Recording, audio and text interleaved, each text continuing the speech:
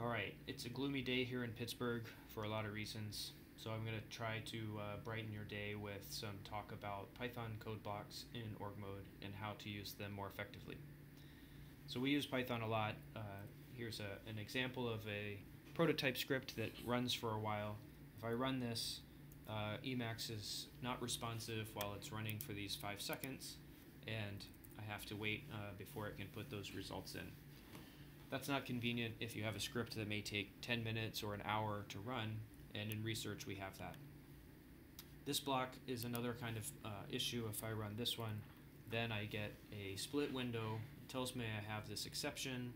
It tells me it's in line 2, but you see there's no lines up here, and only because this block is short can I find it. So my students and I thought it would be nice if we could improve these things a lot. And so I'm going to show you how we've been working on that.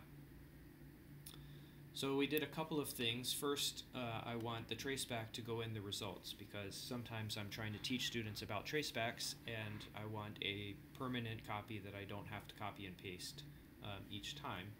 But I also want each file or line number to be hyperlinked so that I can click on it to get to it pretty easily.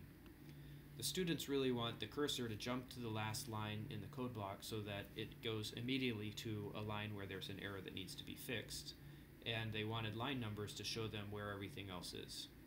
So we define a variable that is going to, by default, put line numbers in there only after an exception is run. And when you are running it, it'd be nice to see the results in real time instead of waiting. So we have another variable that is default set to nil, so we don't see it, but we'll show you that there are links that allow you to access this information so you can see in real time how the Python block is running. Finally, we wrote an autopep8 function that will replace the Python code block with autopep8 corrected code, so it will fix all the spacing and comments and things like that, and a pylint function that will analyze your block and tell you if there's any errors. So I'll show you some of those.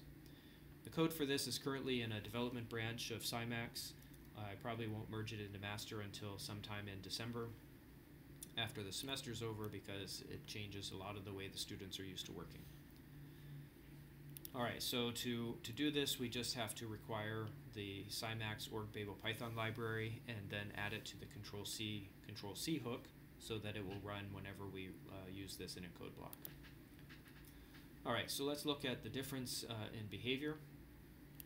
First, I'll make this be a 2 so I have a little more time. And if I run this now, I get first a link here that I can click on to kill it, and a link here which I can open, and it'll show me in real time how the code is going. If I click on this, then it interrupts it, and it jumps directly to the place where the keyboard interrupt occurred, which is this line. And you see that we have the traceback in the buffer, and I can click on this and it goes directly to the line where the error occurred. So if I'm down here, I click on this and it jumps up there. Okay, so let's look at this example. Here we get a highlighted version in line 2. You can see the line numbers here. As soon as I type a key, those line numbers go away. And then I could fix this, say, by commenting it out and run it again, and you see what happens. So that's pretty nice.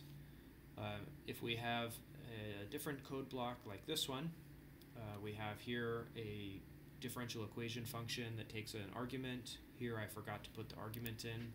When I run this, then I get a error in line 11 that it's missing one required positional argument, and the cursor is already here, so I can go directly to fixing it.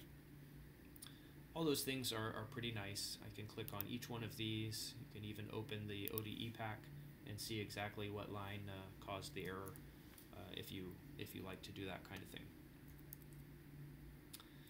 Alright, just to give you an idea of how convenient it is to be able to kill a process, this code block never ends. And the only way to end it is to click on this and it will automatically end it, and you can get back to doing your work. Let me show you briefly about autopep8. This is a tool for reformatting Python code, and I wrapped it into an Emacs command, so if you have code like this, where somebody has sent it to you and they clearly don't like the spacebar, or their spacebar is broken, we just type AutoPep8 and it automatically reformats and puts spaces where they belong and puts 2 spaces here and 1 space here and so forth. So that makes for easy to format Python code according to the AutoPep8. Finally, we can look at Pylint. So this is another command line tool for looking at Python scripts, and this is also now wrapped into an Emacs command, so you can run it on a Python source block. So let's take a look at that for this one. This will statically analyze the code block and generate a Pylint report. And so here, for example, it says exactly 1 space required. If we click on this link, it takes me to the line where that's a case. And so then you can jump here and add a space. And then here we are calling too many function args. So this function has only 1 argument. Here it has 2. If you click on this, it takes you to the actual column 6 where the error occurs. So we could get rid of these, and if you run it again now, then you see that there is nothing to report. Pylint is clean down here. So those are a couple of the new features of Cymax Python support that we're using a lot, and hopefully you'll find them helpful in your own work in the future.